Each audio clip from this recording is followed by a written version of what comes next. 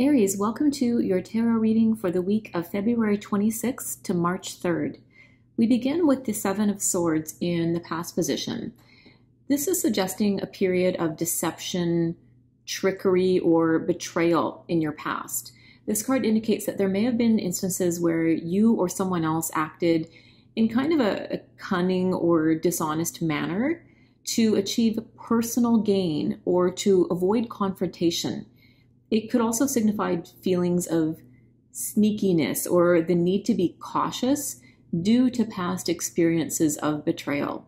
Whatever the case is, this card serves as a reminder of the importance of honesty and integrity in all of your dealings this week. We have the Knight of Pentacles in the present position. This card is really about practicality, responsibility, and dedication in your current situation. It's indicating that you're focused on your goals with a steady and reliable approach. You may be diligently working towards achieving your ambitions and making progress step by step. The Knight of Pentacles encourages you to continue putting in the effort and to stay grounded in whatever it is that you're working on right now. It's advising you to be really patient and persistent, and it's saying that your hard work will eventually pay off. We have the Five of Swords in the future position. This is suggesting potential conflict, disagreements, or setbacks that you may encounter in the future. It's warning against engaging in power struggles or battles where there are no real winners. It's a reminder to choose your battles wisely this week and to consider the consequences of your actions. The Five of Swords encourages you to assess situations really carefully and avoid getting drawn into unnecessary conflicts. It may also indicate the need to let go of past grievances and focus on finding peaceful resolutions instead.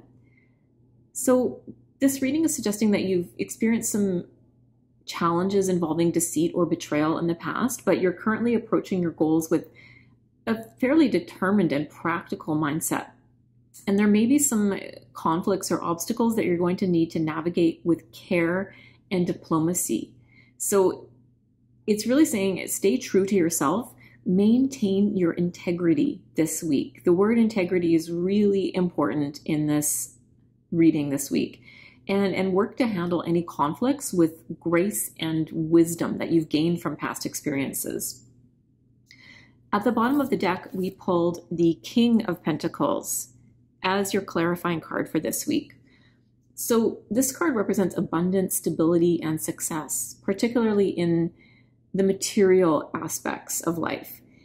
And coming in as the clarifying card, it's really reinforcing a theme of practicality and responsibility that's highlighted by this Knight of Pentacles in the present position. So this card suggests that you really do have the potential to embody the qualities of the King of Pentacles, which is reliability, financial security, and really strong work ethic. The King of Pentacles may indicate that by staying grounded and focused on your goals, you'll have the ability to achieve long-term success and prosperity. It's encouraging you to take a leadership role in managing your resources and pursuing your goals with confidence. This king also is serving here as a reminder to seek stability and security in all areas of your life right now, including your relationships and your finances. It's advising you to make practical decisions based on sound judgment and to prioritize long-term sustainability over short-term gains. So overall, this King of Pentacles is really emphasizing the importance of staying practical, responsible, and focused on your goals to attain success and stability in the future. So I think that there's very much an energy here of needing to stay grounded, to be very practical in your thinking this week, and also an emphasis on long-term thinking over short-term gains here. This Seven of Swords figure here, he's really focused on winning at all costs. He doesn't care about honorable battles. And he's kind of gone off on his own and taken these swords from the enemy camp. And in doing so, he's kind of created a bit of chaos. He's gone against the group thinking here. He's gone off and he's like, oh, I've got a good idea. Let's steal their swords in the middle of the night and weaken the enemy. But that kind of goes against the grain of honorable battle. So it's kind of a card of selfish action.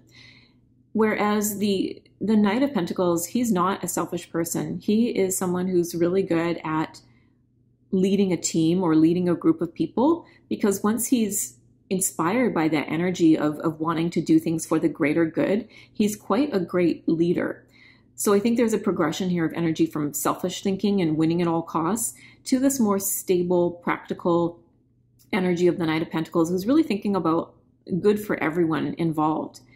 And the Five of Swords is coming in, I think, as a warning, almost as a mirror of this energy of the Seven of Wands, where it's an energy of winning at all costs. And after the battle is done here, and the Five of Swords is very much an image of a battle that has come to an end, and the figures in here deciding what they have to do next. So it's very much about integrity.